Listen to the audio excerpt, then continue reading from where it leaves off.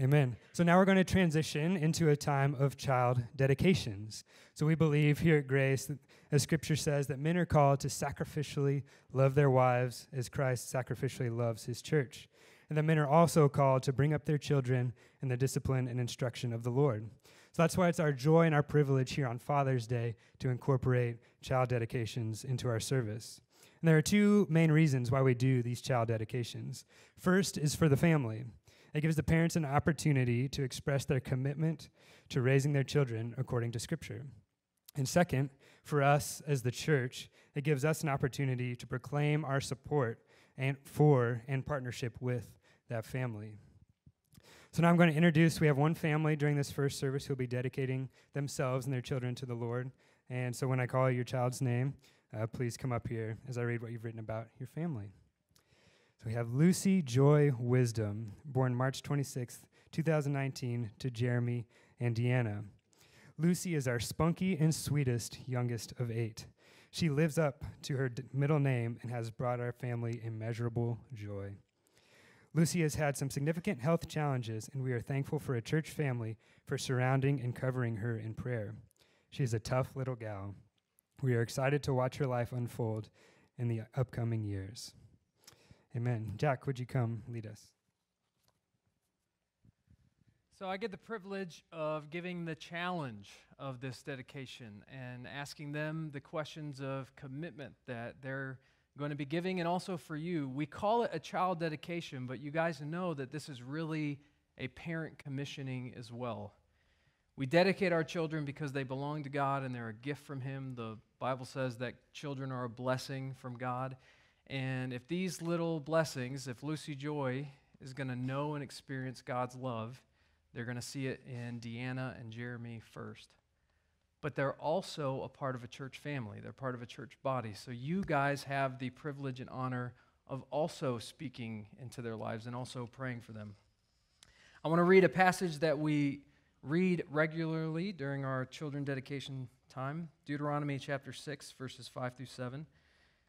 You shall love the Lord your God with all your heart, with all your soul, and with all your might. And these words that I command you today shall be on your heart. You shall teach them diligently to your children, and shall talk of them when you sit in your house, and when you walk by the way, and when you lie down, and when you rise. So God's way of teaching us how to follow Him is by us making disciples, teaching our children. We should be talking about God's Word, God's truths all the time. And I happen to know Deanna and Jeremy personally, and if you've ever been here, you know them personally. And I'm so glad. What a wonderful family. So it's my honor to be a part of this dedication. I'm going to ask you 3 questions. These 3 questions are serious, even though we ask them every time. They mean something special. And when I get done with each question, just answer with "we do" if you do. And the kids, if you're serious about this, you can also say "we do" if you want to be a part of this. Question number 1, do you acknowledge your children as a gift from God, and do you dedicate them to the Lord today?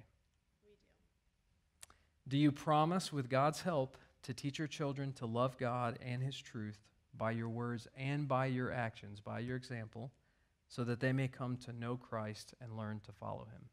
We do. Do you promise to give your children every advantage of the ministry of the local church? We do. I'm laughing because Deanna also helps lead Route 56, where the children are involved in growing in their development and leadership. And I laugh because they are an ideal couple and family of really giving their children every advantage. Now, would the rest of you please stand up as I address the last question to all of you?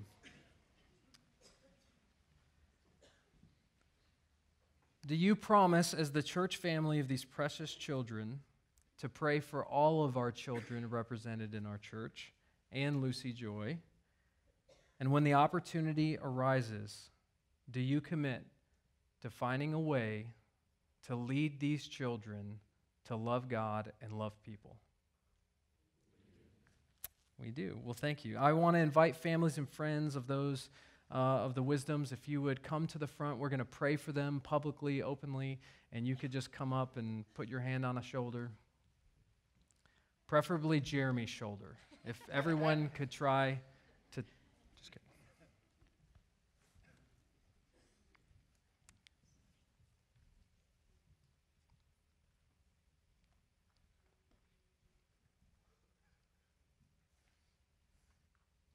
Would you please pray with me?